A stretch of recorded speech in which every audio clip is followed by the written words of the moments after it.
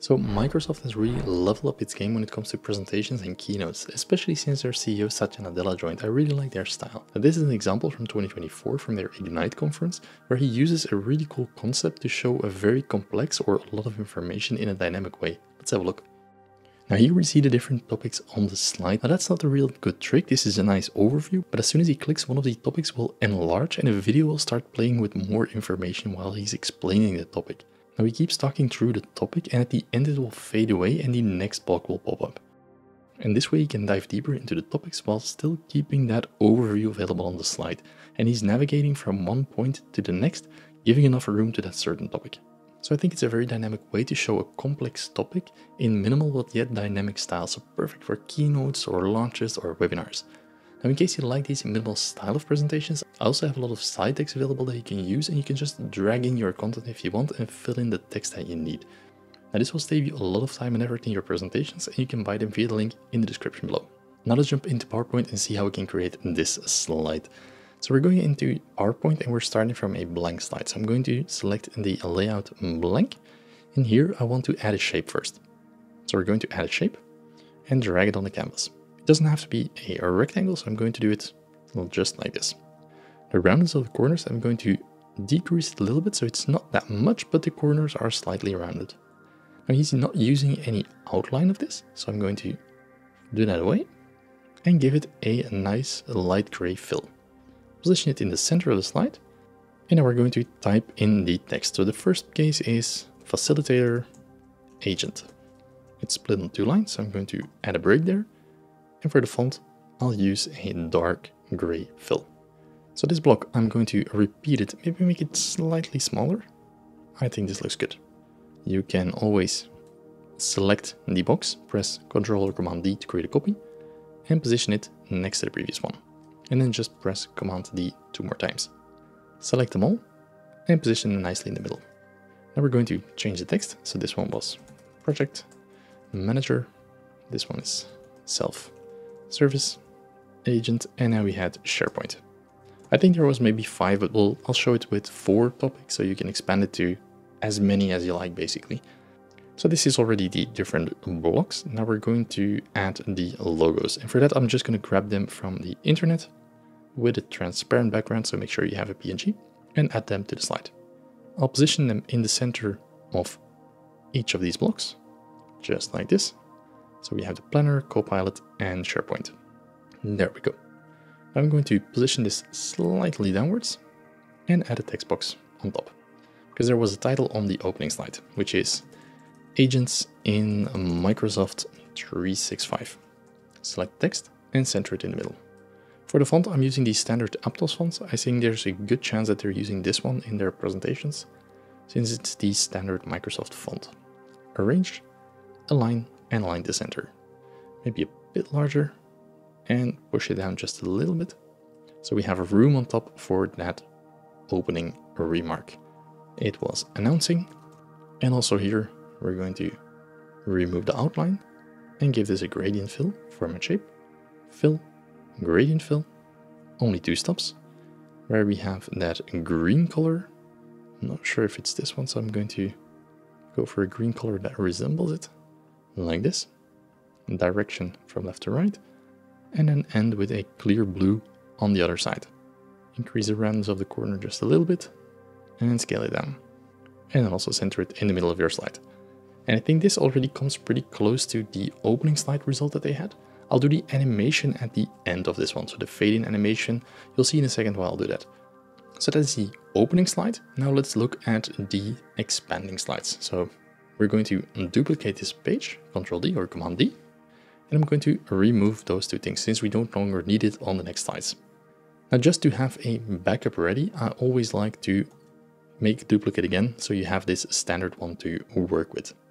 I'm going to select all the topics and drag them to the left. So we have 2 topics in screen, the facilitator and the project manager.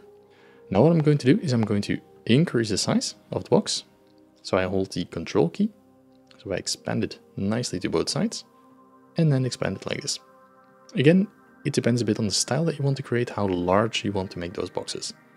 I'll go for somewhere in the middle, something like this. And then just to repeat, you can scale everything a bit more if you want. You don't have to. You can increase the font size if you want. There we go. Now we're going to start with the base version. So I'll teach you how to make all the blocks larger, do the animations on that, and then we're going to add the content. So I'm going to duplicate this slide, and here I'm going to make this smaller again until it meets that border, and then make sure it's the same width. For the font, this was 18, so I'm going to put this again on 18, and also make this one smaller again. Now we're going to select everything, so I'm scrolling backwards, and we put the next one in screen.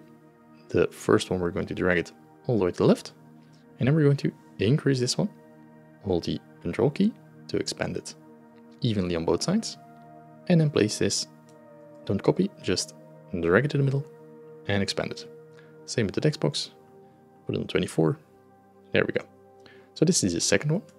Let's duplicate, we reduce it again, same thing on the width, put it on 18 again, and also reduce the logo. Select everything, drag it to the side so the last one pops in. This one can go out. If you don't like that border, you can drag it all the way out and put it a bit further apart. And we're going to repeat. Make this one larger, the Copilot icon, also increase it in size, and 2 ticks larger. And then a final time. Now here we can see the alignment might not be perfect, so you can always make it slightly smaller and have that. You can work with grids if you want, it's not necessary, but I think if you eyeball it for this type of thing, it will be good. So let's do it like this. We make this one smaller. Oops, don't forget to hold the Control key so that it scales from both sides. Make it as large. It's useful to have these guides set up that will give you an indication of how large a topic should be. And just like this, we do the last one. But also here, we increase it, same with the font. And then let's drag it to the side so it's nicely positioned in the middle and everything is sort of at the same place. So if we now do this and we select all of the slides, we go to transitions and apply morph. Let's already play that through from the start. So we have the overview. As soon as we now click, the first one will enlarge, everything else will shift to the side. Click again, the next part will pop up, and you just continue through the cycle. So this already is quite a cool effect. Now we're going to look at how we can add that animation playing, and also the fade animation, of course, from the start. So for that, we're going to go to this slide again, and we're going to add, let's position in the middle, and we're going to add a video on top of it. So what I'm going to do is I'm going to drag a video in. I just got one of the Office 365 or the Copilot videos. So I'm going to position it on the box, crop, and make sure that the crop marks, the outline, meets the border of the shape that we've created. So that we fill it entirely. Now, of course, this doesn't have rounded corners, so let's do that in a second. So we're going to video format, crop, video shape, and then add rounded corners.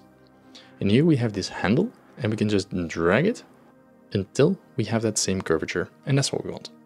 Now we have that video on top as a layer, so the original information is still below it. We need to make sure that we animate it correctly.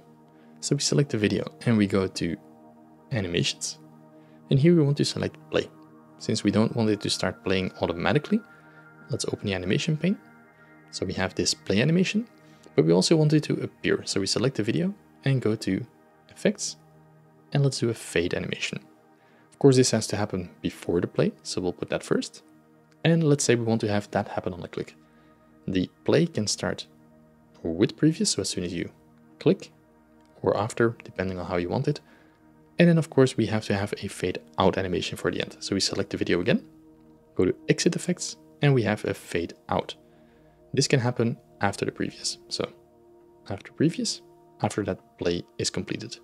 So let's already see what that looks like if we put this on full screen. So the opening slide, as soon as we zoom to the first part, it stays there until you click, puts you in control, and the video will fade in and start playing. If this is too fast, you can always reduce it, the speed of course. So let's look at that, effect options, and let's put it on full screen. Duration to maybe 2 seconds before it starts playing. I now put a very short video of a few seconds as an example. You can of course take any video that you want. If you want to trim it, you can do it like this and make it slightly longer. So this is now the first example of the slide. Now the cool trick is that you can copy and reuse a lot of the animations that we have created. So let's go to the next slide and I'll add a video in here. So let me copy that video in here and we just scale it down until it matches that box. Crop it. And there we go. And if we now go to this one, the original one that we have edited, we press Ctrl-Shift-C to copy the formatting, and we Ctrl-Shift-V or Command-Shift-V, we copy the exact same things. So we copy the roundness of the corner, and that's what we want. Now for the animations, the same thing happens. So if you select the original video, go to Animations, Animation Painter, so those three, go to the next slide, and paste them on here. You'll see they happen exactly as we did on the previous one. So that's pretty cool. You can repeat that step for the others. So I'm just going to paste it on here and let's crop it so that it perfectly matches. Of course, you'll do this with your own content, but for this example, I'm just going to use the video that I had available. There we go. Now let's already play that through, see if that works. And here we have the opening slide. As soon as we click, we get the first topic. Click again, the video will start playing, which is pretty neat. And then it can run for the duration of that video. And once it's done, it will fade out again. You can click, move to the next slide. And on your control, you can click and start the next animation. You can still see the previous and the next topic on the slide, which is a pretty cool effect. And then you just rotate through the entire presentation on your own speed, at your own demand. If you're talking, you can just be the guide throughout the presentation, which is a pretty nice effect. And you just repeat that for the end of the presentation. Now, to have some consistency in the presentation, I think it's good that we have the closing slide all the way at the bottom as well, or the opening slide all the way at the bottom. This will make a nice loop and you can end with that overview. Now, as a final thing to do, we need to animate that opening slide. I didn't do it because otherwise the animations would be on all of the other pages and I don't want it to fade in every single time. So I'm going to select those and I'm going to add a fade in, or let's do a float in animation. Let's do that. Let's see if we can select them all and do float in. That looks quite good. And float in for those as well. It can all happen with previous. And of course, if you want to have a delay on one of those, you can easily do that, but for this tutorial, I won't go into that much detail. So let's preview the entire presentation. And this is how you can make this really nice slide from Microsoft, where as soon as you click, you open up one of the different parts and a video will start playing on your control on your clicks. And then as soon as you are finished, the video will fade out again and you can just click and move through the next one. You can just start playing the animations, you can talk through it on your keynote, on your presentation, your webinar, whatever it is, and give some explanation, some in-depth explanation of the different topics, which I think is a really cool and dynamic way.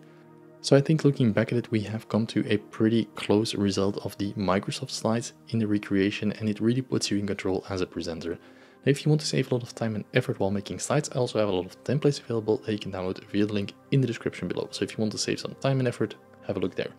Thanks a lot for watching, and if you want to learn more about PowerPoint, make sure to watch the video on the screen right now.